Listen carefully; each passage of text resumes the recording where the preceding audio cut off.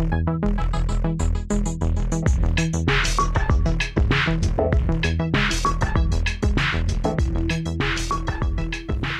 everyone, and welcome to a special edition of Take Two Extra. I'm Lindsay Simmons, your host for today. Normally we put together a shorter video for you, but today we have an extra few minutes to talk with our Assistant Superintendent of Curriculum, Dr. Jack Silva. Dr. Silva, thank you so much for having us today. Good morning, Lindsay. Good morning.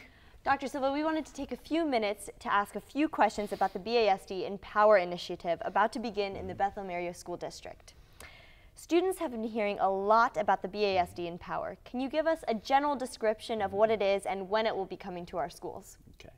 Empower is all about the type of learning we want students to be able to do so that they are eventually ready for their chosen career or their chosen college pursuits.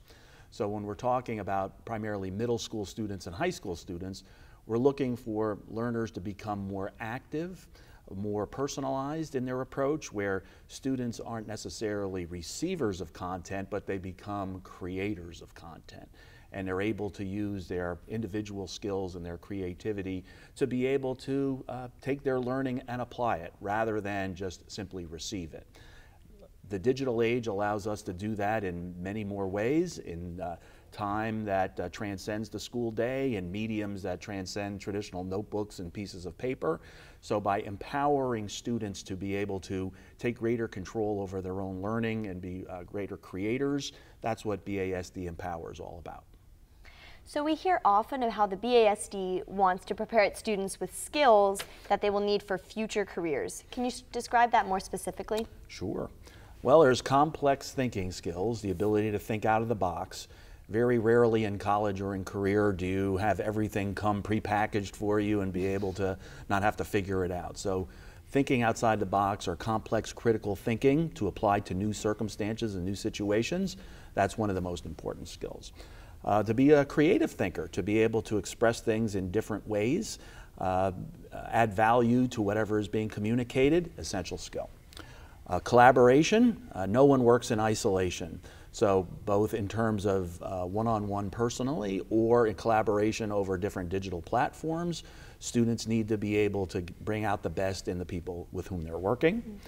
Interdisciplinary thinking, very rarely now is life presented to you in subjects. Like for instance, even engineering is a combination of math and science, and communications is a combination of technology and English and language arts. So subjects are becoming less discrete and they're becoming more integrated and blended, so the ability of students to be able to work in interdisciplinary ways is very important. Of course, people skills, the ability to manage your time, manage your relationships, manage your emotions is critically important for graduates. And then finally, having the sort of the modern work technical skills, like being able to manage and create social media, being able to incorporate and use mobile technology as necessary, being able to understand and manage your analytics and your data, and then be able to do all of this in the cloud so that we're not tied to individual locations or specific spaces, but learning can exist in many areas and many formats at any time. So you frequently speak of the 5 C's. Can you explain the 5 C's for us and how they fit into the BASD Empower? 5 C's is education talk. It's actually Bethlehem education talk, because if you read in the latest information related to schooling, they talk about the 4 C's. In Bethlehem, we have to add an extra C. We have big ambitions here.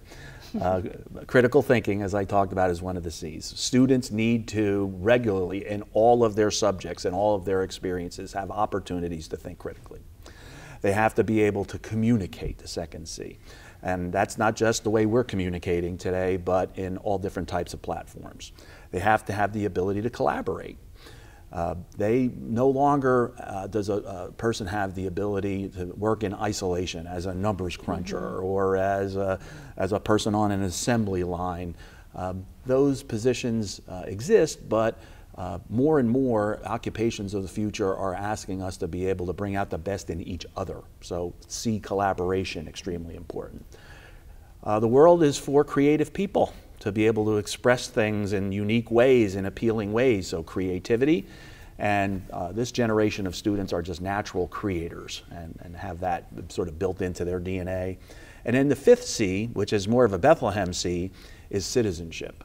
That we have to do all of this work with an idea on the public good, both how we're serving our community, but how we're also serving our own good as far as being able to manage our own social media, our own communications, so that we're living in safe and productive environments, both in school and in our community.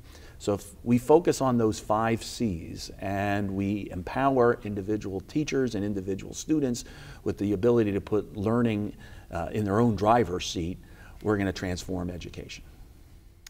So students are living more and more in the digital environment every year. Can you share what that means for our classrooms in the coming months and years? Well, you're probably already seeing textbooks going away and digital content becoming more and more prevalent in all of our core subjects, whether it's the Discovery Textbook or it's the Envision Math platform or it's our new ELA program coming in. The primary way you'll access curriculum is through digital resources. So the stuff, the what, is becoming more and more digital. But more importantly, the Empower allows us, and a lot of the new digital resources and technology allow us to more formatively assess students along the way, to get them to know them a little bit better. So in the old days, there was one teacher, 25 students, a delivery of established content, and it was the responsibility of the student to show that. Not much individualized understanding of the student.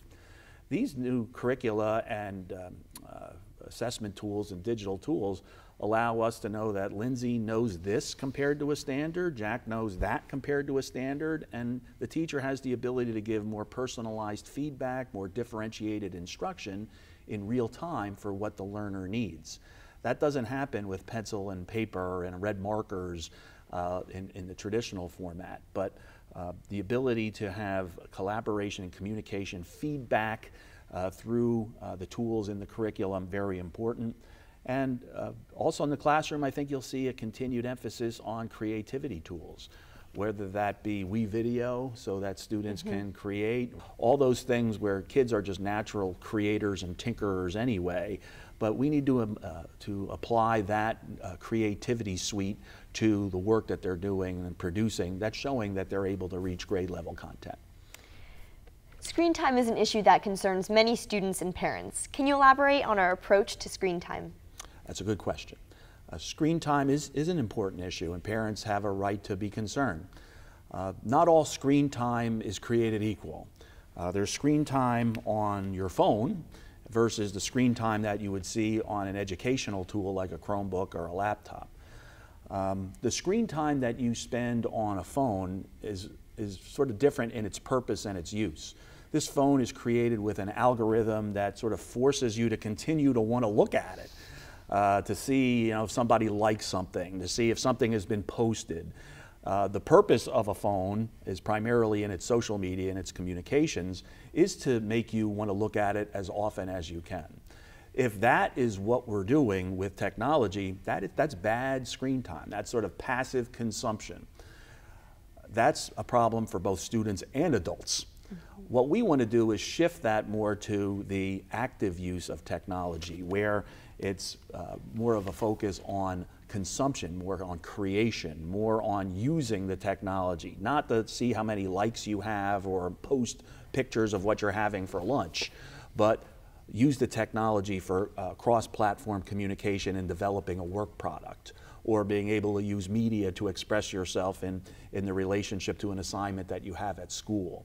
So we don't want students going home or being in school and constantly being in front of the screen. That's not good screen time.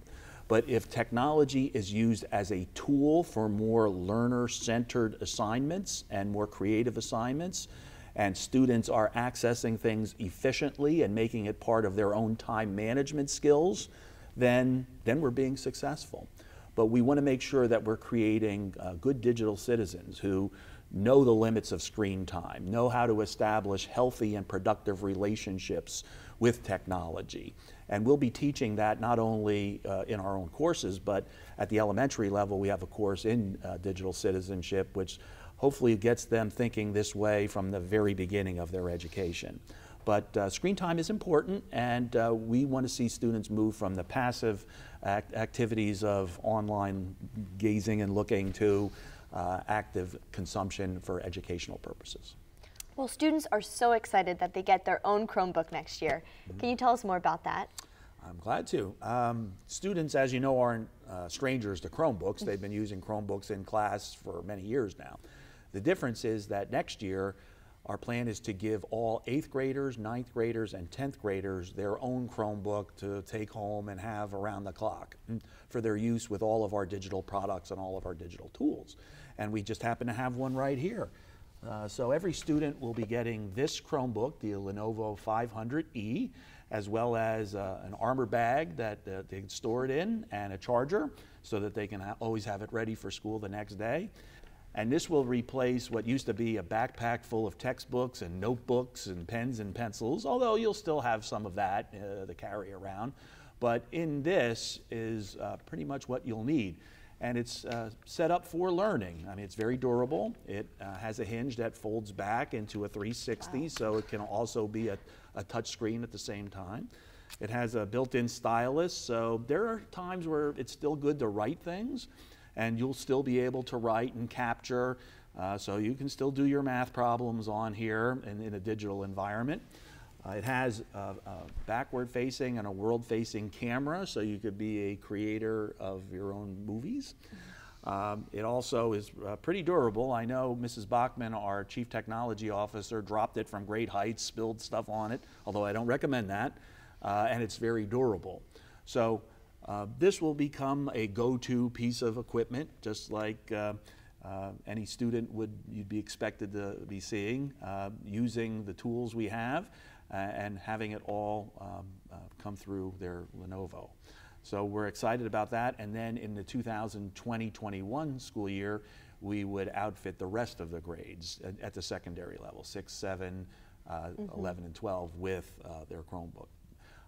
We're hopeful that we're going to be able to distribute those quickly and very efficiently in the first week of the year, give the orientation to students and teachers so that they know exactly how to care for it and the policies behind it.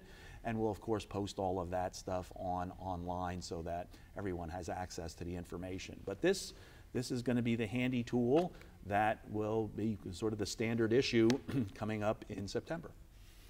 Well, how can students, teachers, and parents get more information about the BASD Empower? Well, they could watch BASD TV like they are now, or they can go to the BASD Empower website, which is linked through the district website.